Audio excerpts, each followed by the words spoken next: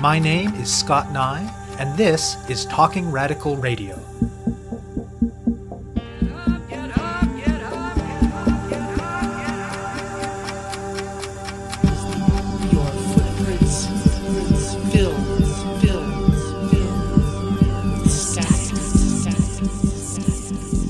Hello and welcome to Talking Radical Radio, where we bring you grassroots voices from across Canada. We give you the chance to hear many different people who are facing many different struggles, talk about what they're doing, how they're doing it, and why they're doing it, in the belief that such listening is a crucial step in strengthening all of our efforts to change the world. On this week's show, I'll be speaking with Farrah Khan and Shannon Giannitsopoulou. The phrase rape culture names the many ways through which sexual violence gets normalized and trivialized in our society. Recent years have seen an encouraging upsurge in public conversation about sexual violence and an opening of greater space for at least some survivors to name what they have experienced and at whose hands. But for the moment at least, gender oppression and sexual violence remain pervasive, and the impulse to frame sexual violence as normal, inevitable, and the fault of the victim or survivor remains dominant. One half of the phrase rape culture is, of course, the word culture. Part of what that word is meant to convey is that the source of this normalization of sexual violence and the associated shaming and blaming of victims is not some monolithic external enemy that can be easily identified and then denounced and opposed. Rather, this normalization is embedded in culture, in a million little ways that people talk and act every day. It's not external to us, but rather is integral to the scenes of everyday life that have shaped who we are, and is often in turn reproduced by many of us as we move through the world, not infrequently whether we're aware of that fact or not. Challenging sexual violence and gender inequality involves many different kinds of work, including addressing the material conditions that allow and encourage those things, and supporting survivors. Another important aspect, though, is pushing back against rape culture's constant reproduction in all of these everyday ways of this sense that sexual violence is normal and inevitable. Farrah Khan and Shannon Giannitsopoulou are both feminists who live in Toronto. They met years ago when both worked at a feminist organization focused on issues of gender-based violence. They developed a friendship through talking feminism across a wide range of issues and topics in their spare moments. Given the work they were doing, though, that conversation constantly returned to questions related to the coverage of sexual violence in the media. Such coverage is often done in ways that embody the worst of rape culture. Because of the reach of the mass media, such coverage not only harms the survivors who are the subject of the stories, but does a great deal to spread and reproduce rape culture in society more broadly. At some point, the two of them, plus another friend and collaborator of theirs, Sasha Elford, decided that they needed to do something about it. They founded a new grassroots feminist organization called Femifesto. Under the overall mission of working to shift rape culture to consent culture, the central project of Femifesto so far has been the creation of Use the Right Words, media reporting on sexual violence in Canada. It's a free guide for journalists that provides language and frameworks to report on sexual violence in ways that do not normalize it and that do not shame and blame survivors. The initial draft was written by the three co-founders of Femifesto, but the version that is currently available has been developed over the course of years through consultation with feminists from across Canada, including journalists, survivors, and advocates. Femifesto's work has also included doing a range of workshops and trainings, which they have often used as an opportunity to deepen and diversify conversations about how to challenge rape culture in the media and beyond. Since the launch of the guide a few years ago, the hashtag #UseTheRightWords periodically crops up on social media, with feminists using it to make visible corrections to headlines and stories that reproduce rape culture. And as both media and the larger conversation around sexual violence continue to evolve, Khan and Giannitsopoulou hope that the Use the Right Words guide can continue to evolve as well. I speak with Khan and Giannitsopoulou about rape culture, about the Use the Right Words guide, and about Femifesto's ongoing work to transform our culture to one in which it is not sexual violence, but consent that is normalized. My name is Shannon Giannitsopoulou. I'm one of the co-founders of Femifesto. I'm really into social justice. I'm doing my master's in social justice education at OISE right now. Hi, my name is Farrah. I'm really committed to issues of gender justice, and one of the great ways that I've been able to do that is work with Shannon and a whole host of feminists from across Canada on this project called Femifesto. And our main project is the Use the Right Words Guide. Femifesto is a Toronto-based grassroots feminist collective, and we work to shift rape culture to consent culture. And we also provide resources and trainings and education surrounding the topic of sexual violence. Shannon and I started this work when we were working together at a feminist organization, recognizing that we were seeing a multitude of stories coming out around sexual violence, and recognizing that when the stories came up, some journalists struggled with how to talk about them in ways that were trauma-informed and survivor-centered. And at the same time, we also were speaking to the media and finding ourselves at a point where we were being interviewed and asked questions that we weren't comfortable answering. And so we really started thinking about, how do we talk about this? And we worked together with a really amazing advisory committee and another woman named Sasha Elford. And we made this guide that we first did a test case of it, and then we did a survey with it. We spoke to a huge advisory committee of about 25 feminists from across Canada. And then we created the guide that came out in 2015. And it was right around the time where the Ghomeshi trial was starting. That's a reference to former CBC radio personality Jian Ghomeshi, who was accused of abusive behavior and sexual violence by at least 8 women in 2014. So for us, it was kind of this moment where we saw an influx of media speaking about this issue and our ability to give them kind of the information that we thought would be helpful.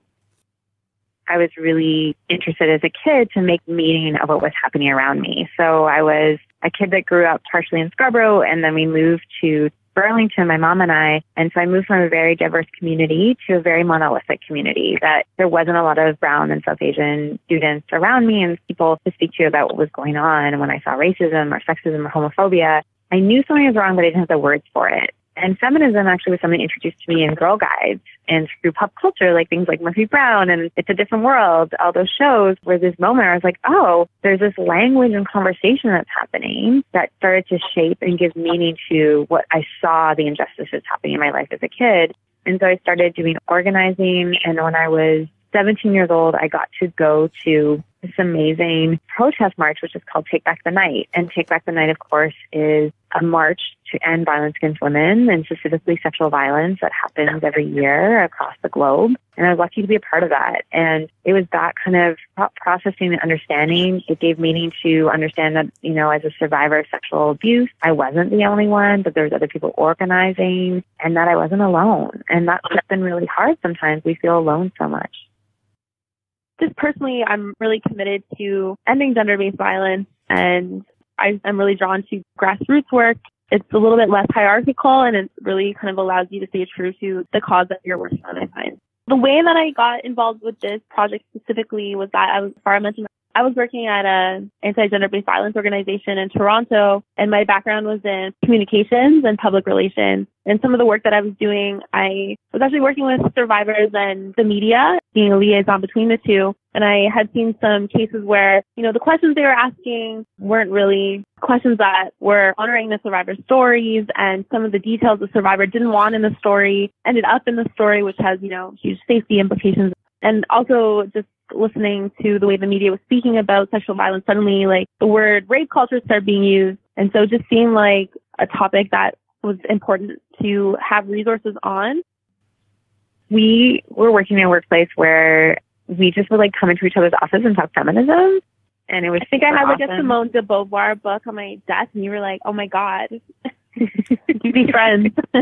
Yeah. And like, we'd just be like, oh, have you read this book? Have you read this book? And like this article. And it just started that really amazing feminist friendship moment. And at the time I was in my late 20s, early 30s, and Shannon was in her 20s. And so it was like this opportunity to work together. And so we started talking about it. And we had a woman that came in that wanted to volunteer with us named Sasha Elford. And we said, you know, this is a project we're thinking about. And she did tremendous research to put together the initial draft guide. And that was a process where we really thought about, okay, if we really like learning from each other, then why don't we learn from other feminists? So we put a call out for other feminists. After we released our first guide, we wanted to make sure that we weren't speaking for communities, but rather speaking with communities that we were talking about. So we did a number of things. We crowdsourced the document. We invited folks all across Canada to give their feedback on the document about any changes they'd like to see or other things they'd like to see included. We did surveys with journalists and survivors and advocates and different communities. And we also had quite a large feminist advisory committee of, I think it was like 20 folks that were like lawyers, reporters, advocates, survivors. And they also had a hand in creating the final guide. So when you go through the guide, you'll see a lot of the quotes from all of that community-based research that we've done to really inform the guide. Rape culture is the understanding that rape and sexual violence are an expected norm. And it says that somehow the sexual violence that happens to us is our fault, and that it is an inherent nature of the people who cause the harm that they can't help themselves. So rape culture hurts everyone. The mythologies about rape culture, be it the idea that certain groups of people are seen as rapists, and we see that perpetuated even in the American election, this idea when the current American president, Donald Trump, said that Mexicans and Latin American people, specifically men, are rapists. This idea that a whole culture and a whole community can be brushed with one stroke. And I think that's something that is really important to name. I think also we see rape culture is prevalent in our media in terms of the way music videos sometimes depict women as sexually available, specifically women of color. Or we see that play out in terms of the way journalists sometimes talk about sexual violence. And we see that time and time again. So an example that we use in the guide is there was a journalist that was talking about a young man that was sexually assaulted in the club district. And she said in a major newspaper, one man's rape is another man's sexual fantasy come true. To us, that was just such a depiction of the idea that men should be always up for sex, that they never want to say no, and somehow it's their fault if it happens because they should have enjoyed it. So you see rape culture play out time and time again in a way that it shapes this idea that somehow we are deserving of the violence that happens to us. And so we keep thinking about how do we contribute to that conversation, and why Femifesto, specifically the Use the Right Words project, excited me was I wanted to think of what was a strategy we could do to shift this conversation, to shift it to consent culture. And looking at how journalists shape the understanding of how people respond to sexual violence, understand sexual violence. And we're seeing that now. Like, I think we're having much more nuanced conversations now than we ever have. So I think for us, that was really important how rape culture can be so embedded. One thing we learned too is even seeing how rape culture is embedded in the way police take statements or speak about a sexual assault that happened in the community. We actually got invited to do a training with the police. So we did some research about how the police were talking about sexual violence, and we found community alerts that the police put out. And some of them said, you know, there's a sexual violence that occurred, but the victim didn't report until a year later. And it just made it sound like that was odd. But yet we know that statistically, most people don't report sexual violence. It's interesting because when we started out this project, I think we were being a little bit hard on reporters and journalists, but the more we did the project, we learned that it is really a hard issue to navigate. And a lot of the information they get comes from the police. They pull, for example, information from those community reports. And so I think building consent culture goes beyond the idea of just how we have sex and how we have pleasurable sex, but it's also about the way we treat each other and also the way that companies treat us. So thinking about consent in terms of data collection, we saw a huge conversation happen this year about that. And that's been something kind of neat, is to go beyond this idea of what we've been told, that consent is difficult and that people only practice it in sex, but to recognize that people practice it every day in lots of different ways. The idea that someone feels safe to say and is able to say, yeah, I don't want you to take my picture, or it's not okay to post it there, or these are my gender pronouns and I'm so glad you're going to respect them, or don't touch my hair. The idea that people's body autonomy is respected, that they're seen, heard, and believed, and they're also not shamed or blamed. And so for us, building consent culture is having those nuanced conversations. You're understanding that consent is dynamic and changes and it's reversible. So one day I could say yes to something and tomorrow I could say no. Or 1 hour ago I can say yes to something and then later on I'm like, nope, don't feel like it. And so I think for us, it's really understanding that and really making clear to people so that they understand how consent operates. And for example, it could be, there was a journalist a couple of years ago from Ottawa that did a story about a teacher who sexually harassed and assaulted a student who was 14 years old. And he talked about it in the way of naming it as a Romeo and Juliet story and, called it a tryst. The thing is, if someone's the age of 14, they cannot consent to having any sexual relations with an adult. That's actually a form of sexual assault. But the journalist chose to write it in that way, which belied the idea that there was a power imbalance and it was coercive, and it's not okay. And so, having that conversation with that journalist, and I've had many conversations, DM journalists and be like, hey, totally glad you're writing about sexual violence, but is there a way you could do it differently? And that's what I think about building consent culture. It's also understanding that just because someone has been sexually assaulted and told their story once, they don't need to tell it again. An example is the case with Trudeau. We saw the case where the woman was like, I don't want to talk about this. I actually don't want this story public, and I don't want to have this in the press. And people kept hounding her. And that, to me, is not about pushing the end of sexual violence. It's actually pushing against the idea that she doesn't have the right to consent. And she does. And so it's thinking about who we ask, when we ask, and whose story gets told, and who doesn't want their story told. Give some more examples of the ways that journalists and police and ordinary people sometimes use the wrong words when talking about sexual violence. Well, some of the tools that are included in our Use the Right Word guides are tip sheets on the language, framework, imagery that can be used to talk about sexual violence. And they kind of have like do's and don'ts and give examples of not so great reporting that we've seen. So some of the things that we've seen, just really a great reluctance to use words that makes clear that sexual violence is violence. So instead, when people talk about rape, they'll use the word sex or unconsensual sex, which is rape, and using kind of romanticized terms, which really erases the fact that sexual violence is violence. When there's stories about sexual violence, it's really interesting what imagery is used. A lot of articles people were using were of like thin young white women, and they had a drink in their hand. And that was problematic for many reasons, because number one, it made it seem like there's an ideal victim that is a thin, able-bodied, good-looking white woman, and kind of frames that ideal victim as deserving of safety and protection, and kind of erases all of the other bodies that can experience sexual violence. And it also always included alcohol, so it seems to suggest that because, young women are drinking, that they're somehow to blame for the sexual violence that was enacted against them. I think, too, we see time and time again the idea of speaking to the questions that sometimes get asked of survivors. So, what were you doing? What were you wearing? And I understand that it's important to get those details so that people can understand it better. But the way in which we talk about it and how we talk about it is really important. So asking people beforehand, saying, is there a question that you don't feel safe or comfortable speaking about?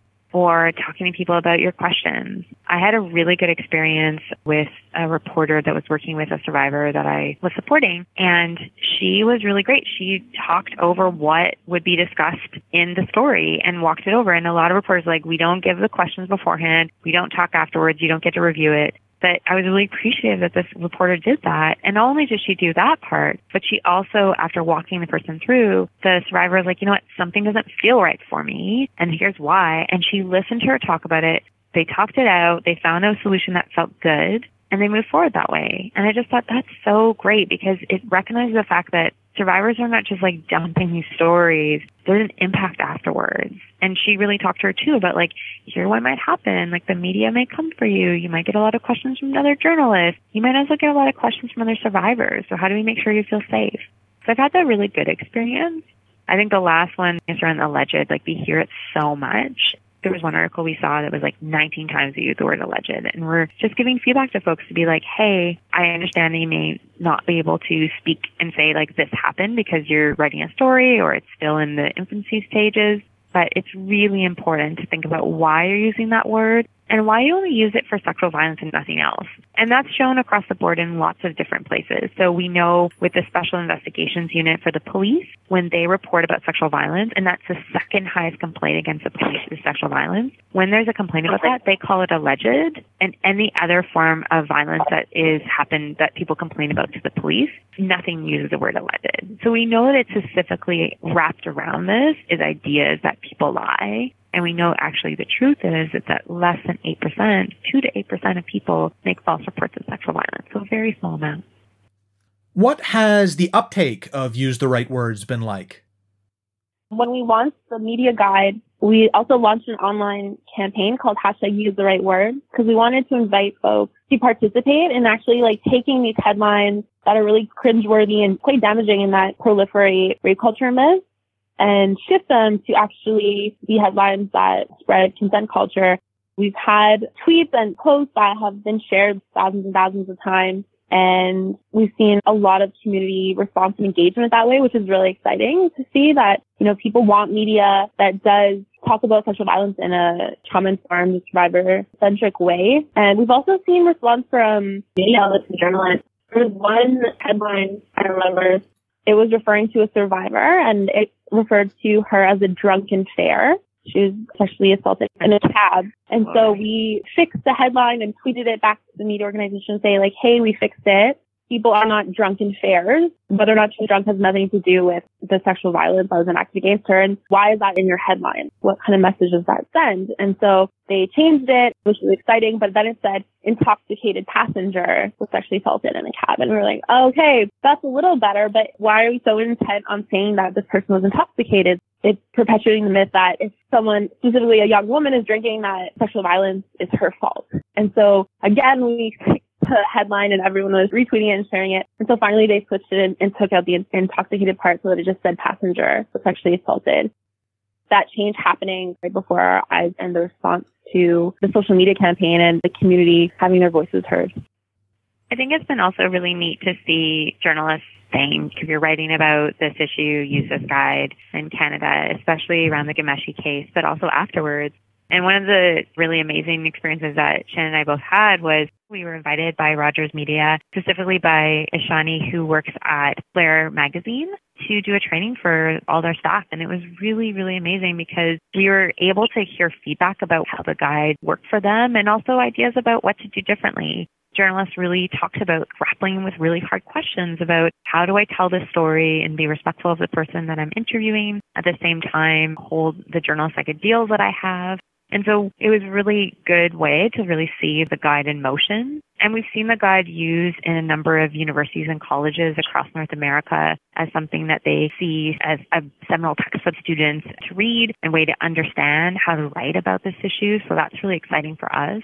The other fun thing that we did 2 years ago was we did the Use the Right Words Award. That was a way to see the pickup of the guide and really see that people were using it. So in 2017, we did the Use the Right Words Award where we had different categories and we had feminists from all over Canada, again, vote on what they saw as the best and worst article. And we had different organizations sponsor a different award with this organization called Activa, who also made a French version. They did a French translation of the guide. And it was really, for us, a neat way to bring attention to the idea of celebrating the good journalism that we saw and really see this as a relationship between us and journalists, that it's not something that activists and survivors have to be in opposition to journalists, but actually can work together.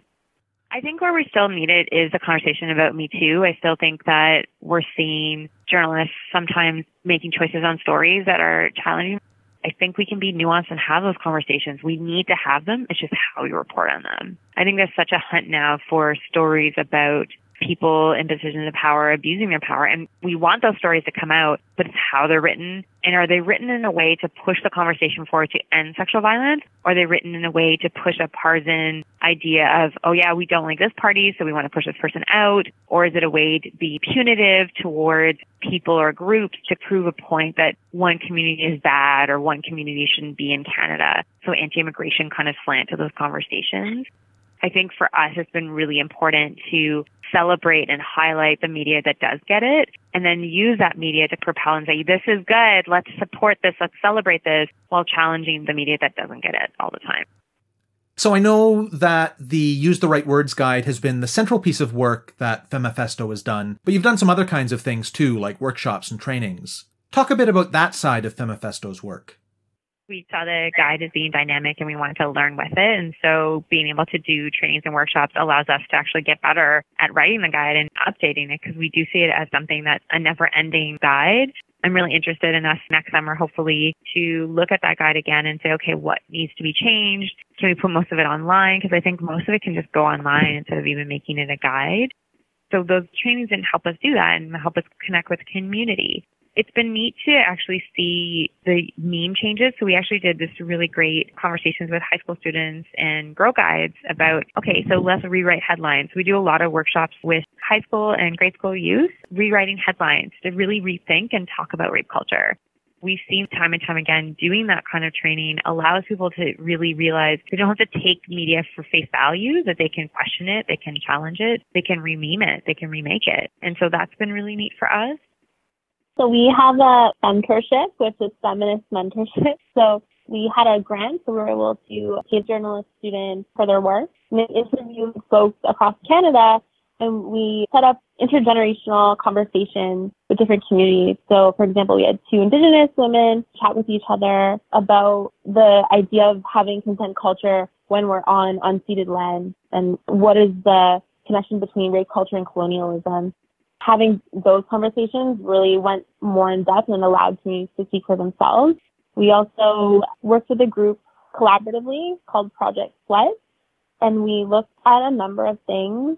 We helped them to make a stop motion video about clothing policies in high schools and how so often they're really gendered and target specifically women and feminized folks, but also how they target, young Black men who might be wearing hats, and fat folks are disproportionately targeted. So, and the connection between that and sexual violence when we're not respecting people's autonomy in terms of what they wear and how they were shamed by their school. We did another project with them about cybersexual violence, about what are resources we can access. We really like to work in collaboration and learn. Those projects have been really helpful for us to build a better, broader understanding of what rape culture is and sexual violence is from a grassroots perspective. Where do you see Femifesto's work going in the future? I see it evolving. We really are gentle with ourselves because we talked a lot about self-care as a team. And so doing the Use the Right Words guide takes a lot out of us. And we've now had it translated into French and into Turkish, which is really cool. And our next kind of thing is thinking about, do we keep doing this conversation? Because we know that journalism is changing and the nature of journalism is changing and the ways we tell stories. So is it about just the media that we're giving this guide to, or is it about larger communities? And so I think it's something that we're thinking about. We also recognize, too, that we don't want to stop doing feminist organizing, but how do we support other folks when we do this work and amplify those voices, use those resources to support them? You have been listening to my interview with Farrah Khan and Shannon Giannitsopoulou about the work of Femifesto, particularly their publication Use the Right Words, Media Reporting on Sexual Violence in Canada. To learn more and to download the guide, go to femifesto.ca. To find out more about Talking Radical Radio, the guests, the theme music, and the ways that you can listen, go to talkingradical.ca and click on the link for the radio show. On the site, you can sign up for email updates or follow us on Facebook, Twitter, iTunes, SoundCloud, and other platforms. I'm Scott Neigh, a writer and media producer based in Hamilton, Ontario, and the author of 2 books of Canadian history told through the stories of activists, published by Fernwood Publishing. Thank you very much for listening, and I hope you tune in again next week.